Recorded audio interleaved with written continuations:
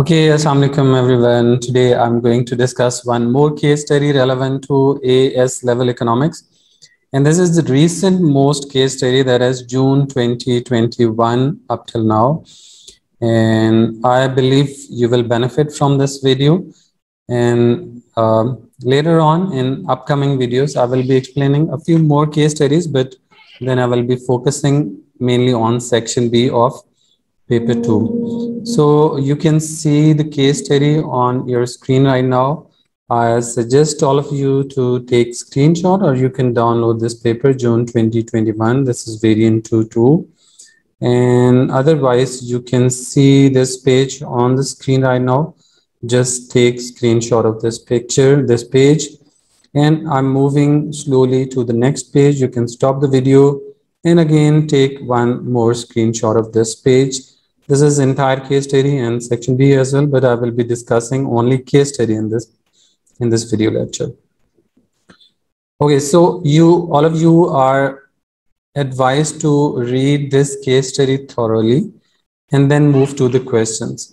But I'm directly moving to the questions. You can stop the video and read the case study first. So I'm moving directly to the questions. Okay, so the question part A says, compare the change in, just a second. Okay, so compare the change in the price level in Myanmar with that of Cambodia between 2016 and 18. So what you have to do, you have to compare the prices, right? So if I move back to the previous page, I can see the changes in basically consumer prices here. This is annual percentage change. So how to read this table? It is really important to know how to basically interpret the reading of this table. So this table says that Myanmar in 2016 prices rose by 6.8%. All of these values are in percentage. So examiner has not posted percentage sign here because he has mentioned it at the top. So prices rose by 6.8%. Whenever the value is positive, it means prices are increasing and inflation rate is increasing. And this is the rate of increase. And in 2017, price level again rose, but by 4%. In 2018, it again rose, but 7.1%. So in any year, it didn't fall, basically 2016 to 18. Prices in Myanmar are increasing, but rate of increase is definitely different.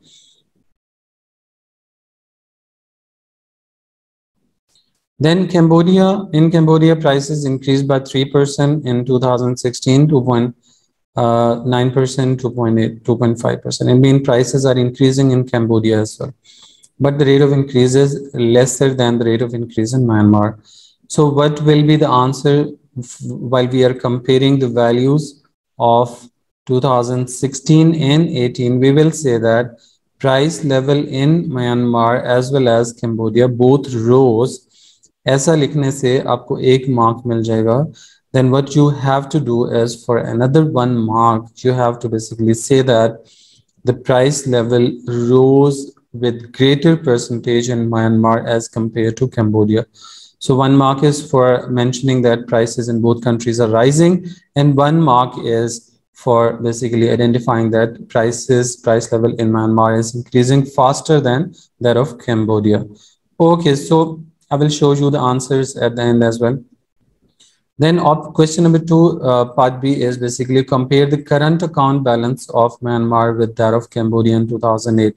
So you have to basically now talk about current account balance. So this table is relevant to current account balances, right?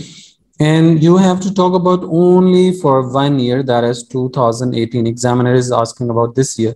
So in Myanmar in 2018, current account balance is minus 2.0.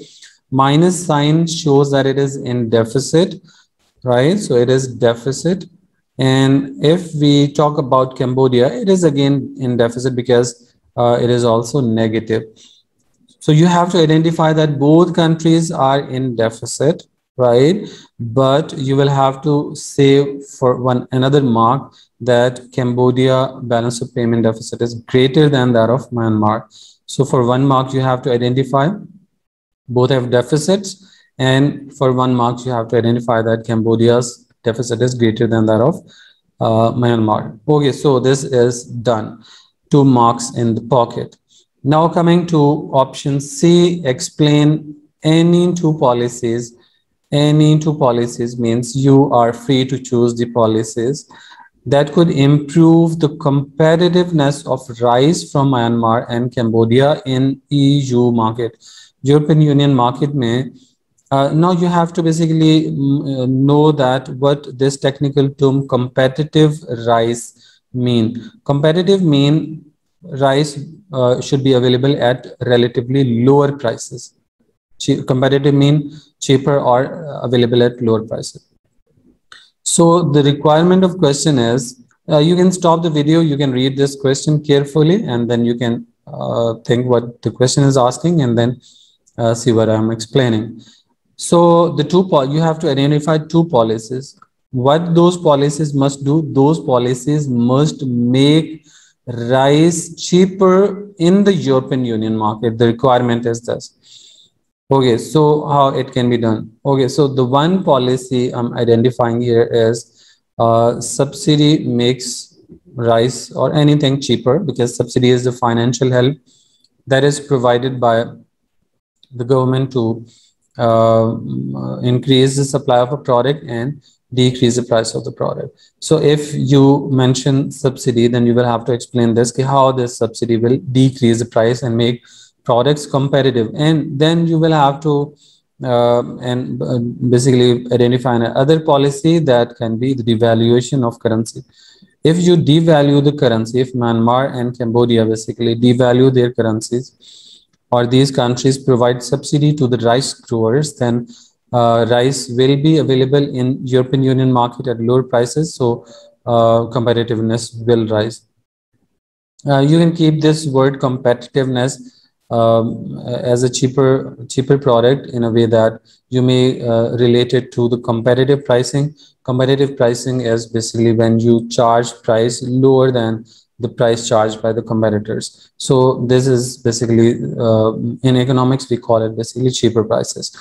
Okay, so when you devalue the currency, what happens is price of export will fall and price of imports will rise. So if Myanmar and Cambodia both devalue their currencies, then their exports will become cheaper for the European Union consumers.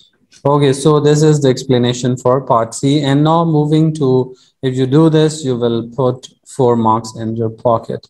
And now moving to question number D, and discuss two factors that will determine the extent of the impact of European Union tariffs will have on the economies of Myanmar and Cambodia. Okay, again, stop the video, read the question carefully and try to understand what question is asking, then read, then again play it and listen to me what I'm saying about the explanation.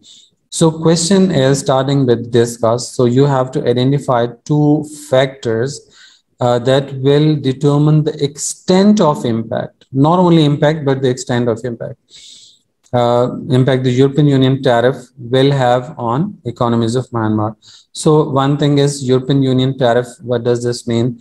If European Union is imposing tax or tariff on imports from these countries, Myanmar and Cambodia, then what will be the impact and what will be the extent of that impact, and what are the factors that basically affect that extent? Okay, so the two factors you can basically explain here are, one is price elasticity of demand for exports, and the other one is cross elasticity of demand. So these are the two factors that will determine the extent. Whenever examiner uses the term extent, the responsiveness, the extent of impact, such things basically show that you have to relate it to the price elasticity of demand, any kind of elasticity of demand, or maybe elasticity of supply in some cases. So if European Union basically charges tariff on imports from Myanmar and Cambodia, then what will happen? Imports from these countries will become expensive. Now it depends. If the demand is elastic, then what will happen? In case of elastic demand, a little rise in price of imports from these countries, little rise in price for imports from these countries will lead to greater decline in imports for for rice from these countries. If demand is elastic, if demand is inelastic, then situation will be quite opposite. A change in price will lead to a smaller change in quantity demand. Okay, so if price elasticity of demand from Myanmar and Cambodia is elastic, then a little rise in price due to imposition of tariff will lead to greater fall in imports coming into basically European Union. So it will affect Cambodia and Myanmar negatively because their exports will decline dramatically. Their export revenue may fall, their industry may suffer, and employment and standard of living of the people there may fall. And secondly, however, if the demand is inelastic, then it will not have negative impact on these countries. Now coming to cross elasticity of demand. Cross elasticity of demand basically is the responsiveness of quantity demand of one product due to change in price of another product. So here we can see that there are a lot of substitutes for rice that can be imported from many other countries. So if cross elasticity of demand for the rice from multiple countries is elastic, then a little rise in price of rice from Cambodia and Myanmar will lead to greater decline in demand for these demand of rice from these countries. However, if demand is inelastic, then there will be a smaller change, or the extent of change or impact will be lesser. Okay, so at the end, you will have to give a conclusive statement that it depends upon the price elasticity of demand and cross elasticity of demand. They are elastic. If they are elastic, impact will be greater, and if they are inelastic, the impact will be lesser. Now, the last question discussed the view that the European Union should give tariff-free access to the European Union market to all producers of rice. Again, stop the video and read the question carefully. What the question is saying here, tariff-free access means it is charging no tariff, right? If everyone is allowed to send their rice to European Union market, then it is tariff-free because it is not charging any kind of tax or tariff on imports. So what will be the impact? So since it is discussed question, you have to write point for and point against and then conclusive statement. Then if it is basically allowing tariff-free access to all producers, then within the European Union, consumers will benefit because they will be able to get variety of rice from multiple countries. And as a result, they would be able to get them at lower prices as well. So it may lead to better quality of life of these people. And similarly, if importers are importing from multiple countries in larger quantity, then it means they will need more workers for that as well. So employment may also lead.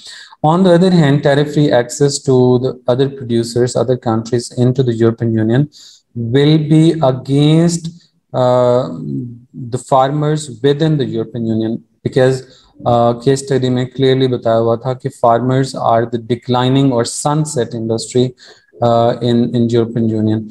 अगर आप tariff free access allow कर देंगे सब countries को, तो सब countries जब European union में अपना राइस भेजेंगे तो यूरोपियन यूनियन का जो अपना सनसेट फार्मर है, सनसेट मीन डिक्लाइनिंग फार्मर जो है वो बेसिकली जो इतना ज़्यादा एफिशिएंट नहीं है, लो कॉस्ट प्रोड्यूसर नहीं है, अच्छी क्वालिटी नहीं बनाता, उसकी बिल्कुल डैमेज हो जाएगी, उसकी जो मार्केट है वो टोटली डैमेज हो जाएगी. लोग शिफ्ट कर जाएंगे अपनी डिमांड को इम्पोर्टेड राइस की तरफ, और यूरोपियन यूनियन के अंदर जो अपना फार्मर है उसके डैमेज होगा, एम्प्लॉयमेंट भी अफेक्ट होगी. सो अगरचे टैरिफ फ्री एक्सेस से काफ़ी फ़ायदे नज़र आते हैं, at the end you can give conclusive statement कि काफ़ी फ़ायदे नज़र आते हैं, but again it is necessary to protect local farmers as well. So tariff free access जो है उसके अगेंस्ट जब आप बात करेंगे तो आप ये कंक्लूसिव स्टेटमेंट दे सकते हैं. Okay, so now I am showing you the answers for these questions. And you can just take screenshot. You can get this book as well. This is available easily in the market. You can search it online as well. The name of the book is basically ACE Level Economics Topical Paper 2 by Qamar Baloch. You can search it online as well. This is available online as well. Okay, or you can get it from the leading bookstores of Pakistan. And you can see the answers on screen. Just take screenshot and then read these answers carefully. And you must have basically taken screenshot of the previous questions and case study as well. Okay, so read it carefully. जहाँ पे आपको confusion है वो आपने clarity कर सकते हैं. And this is it for this lesson, and see you in the next class. Thank you.